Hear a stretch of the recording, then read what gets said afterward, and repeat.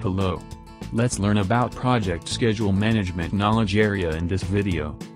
Project time management includes processes required to manage timely completion of the project.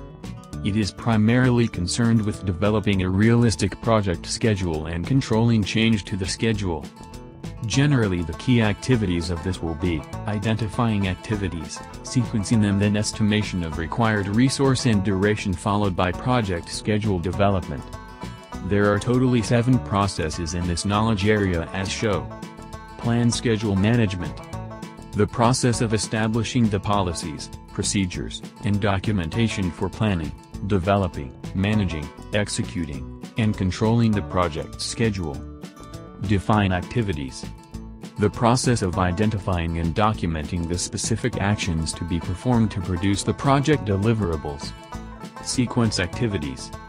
The process of identifying and documenting relationships among the project activities. Estimate activity resources. The process of estimating the type and quantities of material, human resources, equipment, or supplies required to perform each activity. Estimate activity duration. The process of estimating the number of work periods needed to complete individual activities with estimated resources. Develop schedule. The process of analyzing activity sequences, duration, resource requirements, and schedule constraints to create the project schedule model. Control schedule.